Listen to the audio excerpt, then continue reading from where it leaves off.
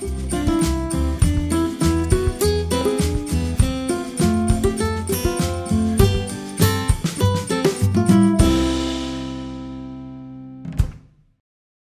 1860, Christmas was more of a quiet religious holiday. New Year's was the central winter holiday, but most Americans still celebrated it and decorated for the occasion. Although we don't know exactly how, or even if the Lincolns decorated for Christmas, typical decorations, as we can see here in the Lincoln home, included evergreen garlands of pine, spruce, hemlock, or laurel over mantels, picture frames, chandeliers, and door and window frames. Wreaths may have been found on doors, mistletoe balls overhead, and holly centerpieces on the table. Decorations were often put up December 24th and kept up for the 12 days of Christmas. The traditional Yule log and Christmas candle were starting to fade out of use, but Christmas trees were starting to get popular around this time. The tradition was brought to the United States by German immigrants, but were typically tabletop trees instead of the floor-to-ceiling ones we imagine today, and were decorated with colored paper, paper cutouts, candles, sweets, fruits, strings of cranberry or popcorn, and small presents. For the Lincoln family, Abraham Lincoln was often very busy with his law practice, even during Christmas time, so Mary was in charge of any holiday activities. We aren't sure if the Lincolns had a Christmas tree, but their good friends and neighbors, the Remans, may have had one. In addition, the Lincoln family may have enjoyed visiting the handsome Christmas tree at the First Presbyterian Church. Attending church services was a popular Christmas activity, and many churches had special Christmas events or services, which the Lincoln boys would have undoubtedly enjoyed. But it is my guess that the Lincoln boys' favorite holiday tradition wasn't the tree, but the presents. The holiday season is never really complete without some sort of gift giving, and the Lincolns were no different. Now, one common thing that still happens even today is the gift of stockings. And the Lincoln boys would have received a wide variety of gifts in their stockings. The boys would have received things like books, toy soldiers, and wooden animals like these. And of course, these red items.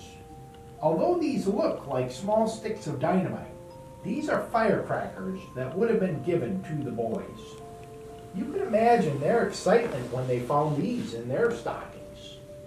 One of the most common places for stockings to hang are above the fireplace.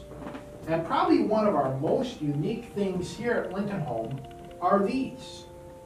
These are the original holes for where the stockings would have hung for the boys. Now that's pretty neat. Like Ranger Isaiah showed us, the act of giving gifts played a very important part in the Lincoln home, just like it does in our home today. While the Lincoln children enjoyed opening their gifts, their oldest son Robert would enjoy a gift more attuned for a young fledgling gentleman. This issue of Young Men's Magazine dates back to the year 1857 and would have made a perfect gift for a young gentleman like Robert. While his younger brothers play with toys that develop their young minds, a gift such as this magazine served as a way to develop young men as they went into adulthood. This particular issue covers various topics, ranging from rules for keeping accounts to life lessons and moral courage and finding faults in oneself. There's even a philosophical look at man's position in the universe, should any young man have that burning question. Much like today, no magazine would be complete without an advertisement, such as this one here for Singer sewing machines. And if one should feel the need to start spouting poetry, short quips are even included within the magazine. I'm sure some of these went a long way in helping Robert land his wife, Mary Harlan. Now, we've all heard the saying that it is better to give than to receive. And I have no doubt in my mind that Abraham Lincoln lived by this mantra, as we see in the gifts that he gave to his hired girls. Abraham was always known as a very giving employer, even to the hired girls.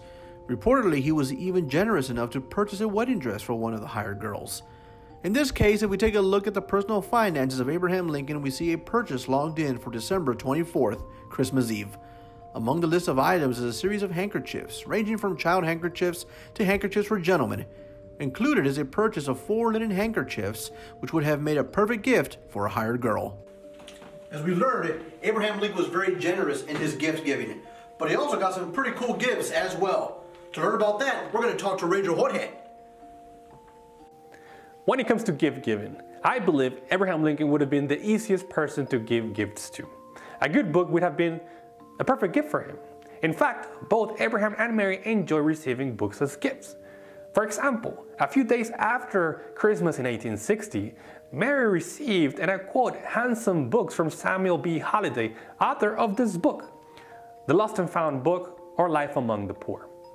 On December 31st, 1860, Mary wrote to Mr. Holliday, thanking him for the gift and to let him know how much she also enjoyed reading a copy of The Lost and Found.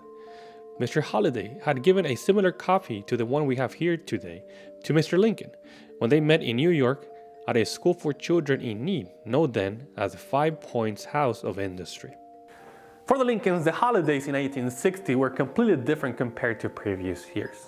Soon after Lincoln was elected president in November, Lincoln admirers arrived to the Lincoln home to congratulate the new president-elect. And during the holidays, gifts from his admirers arrived too. The Lincoln home suddenly was inundated with gifts of all kinds, shapes, and sizes. For example, mill workers from Cleveland gifted Abraham Lincoln a Model T rail, while a New York politician who admired Lincoln gave him a limited edition bronze medal of Henry Clay. Even clothing made it to the Lincoln home. From hats to elegant overcoats, we can just imagine Lincoln's wardrobe getting packed each day. With his usual sense of humor, Lincoln told Mary that one thing likely to come out of this was that they were going to have new clothes.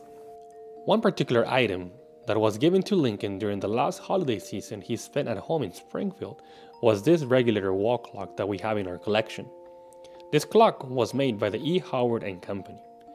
It is a walnut wooden case with round glass covered clock face. This type of clock was made starting around 1857. The National Society of Colonial Dames in America purchased the clock for the Lincoln home in 1953. It was purchased from the daughter of Anne Todd Smith, Mary's younger sister. The donor said the Lincolns gave her father, Clark Smith, the clock when they left for Washington in 1861. Gift giving was not the only holiday tradition the Lincolns enjoyed at home. A holiday season wouldn't be the same without a tasty holiday meal. Let's go with Ranger Bryson to see what the Lincolns would have eaten during the holidays.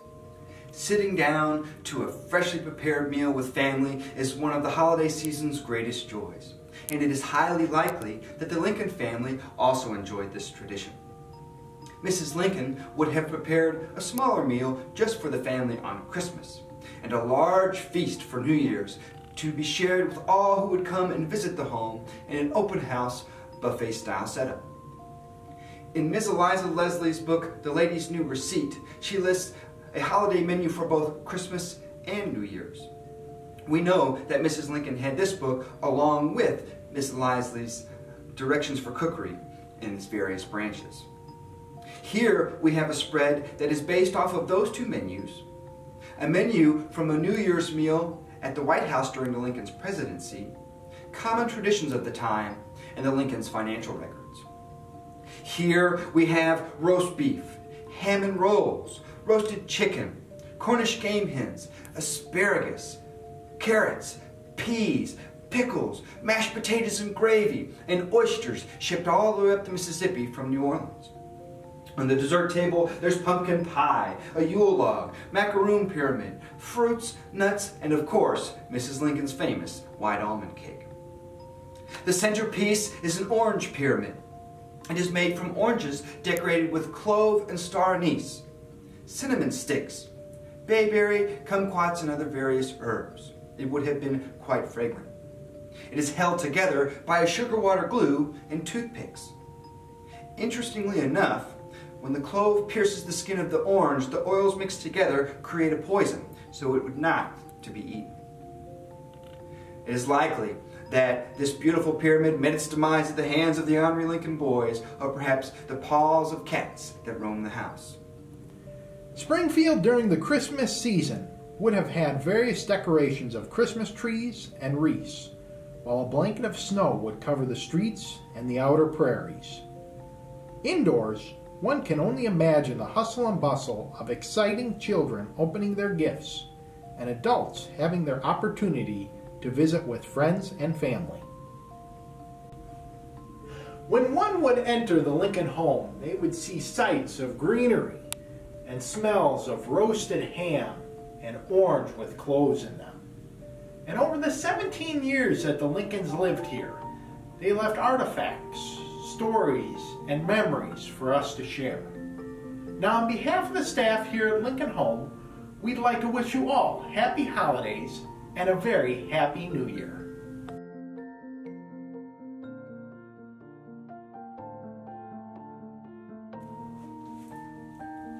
Okay. Okay. Wait, what? Are we going? Yeah. Okay. Now, one cannot imagine the yada yada yada.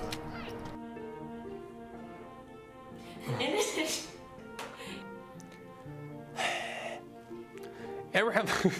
All right. Think of your bedroom back at home. Is it this big? Probably not. Curator is basically the keeper of stuff, for lack of a better description.